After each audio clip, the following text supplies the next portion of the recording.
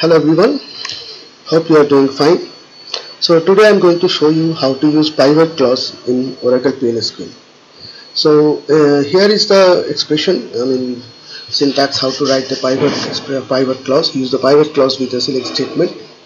So as you can see here, we have one query, which is nested with an outer query, which is selecting all the columns. So what is it? Select column 1, column 2 from table, where you give some condition if you like. Then after that pivot, and you use some aggregate function like count, sum, average, okay, and use the column on which you want to exactly want to use the you want to use the aggregate function, okay, and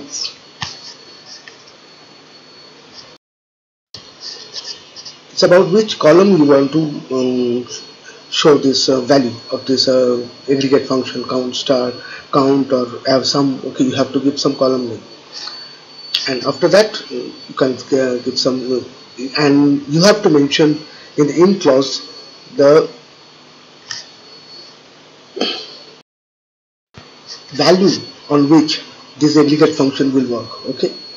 So there can be multiple values. If you give 10 values, you'll get 10 columns.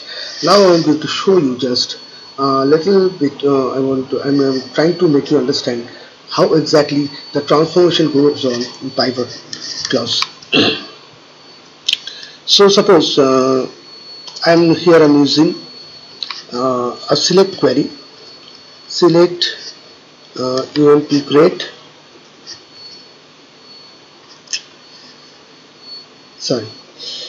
Emp grade count star cnt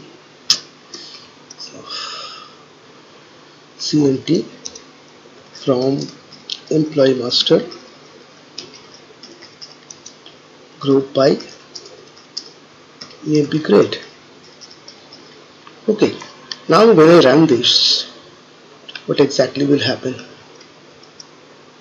Let us go to the PLSQL developer.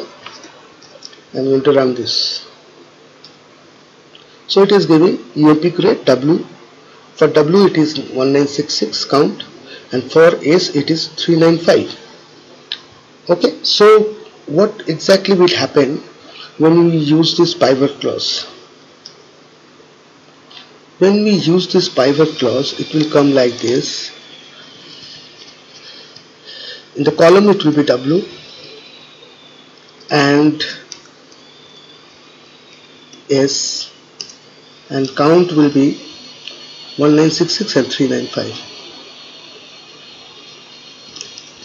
1966 and 395.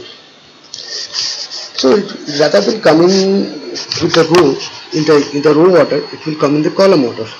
So what will be your value? Okay, what will be this one? See, column 2. For column 2, here the column 2 is emp grade. So based on the expression you will give, if you want ws, then it will give wns. If you give only w, it will give only w. If you give something else, it will give something else. So we are going to write the query now. Okay, so based on this one, first we will write select star from. Here we will write select emp create. I will take only emp create from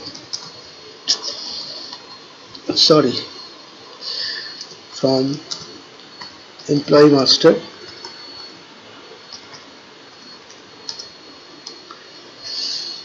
okay. Pivot count emp create. Let us see. For emp create in w, s.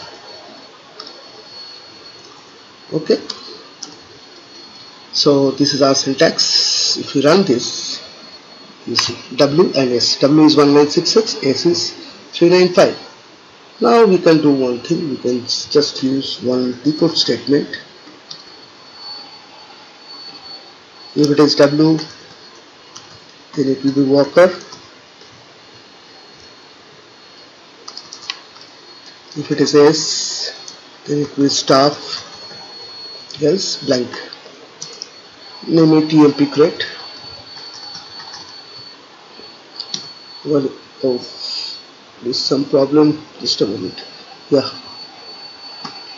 Quotes. Oops. 00, because in this int clause I have not mentioned worker and staff. It's not matching. Worker 9966, staff 395. Now I am going to work on another. There is another one which is called employee emp6, that is male and female. Still x star from select emp6 from employee master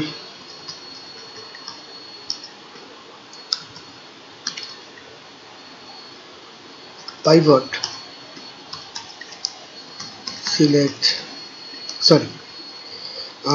count star for emp6 in male m and female f.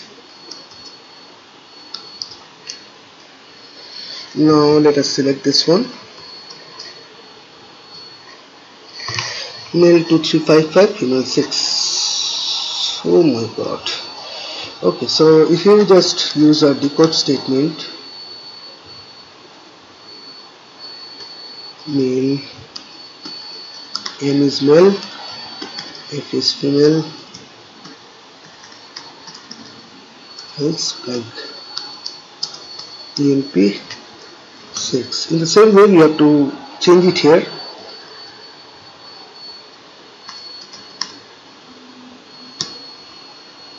Male and female. So you can see that how pivot statement works. You can also do it in multiple, there can be more columns. How many columns you give here, that number of columns, if it exists. If it does not exist, it will give some error. Okay, suppose not always it will give error. Suppose you make it here like this, change it and run it. Male 0, female 6, because it is not matching.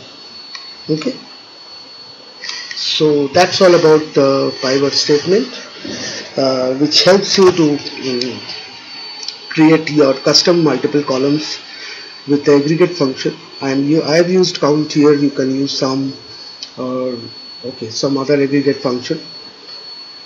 So that's all for this one. I hope you like this one. If you have any questions, if you have any doubt, understanding, you can just comment and I'll try to reply as soon as I can. Thank you very much.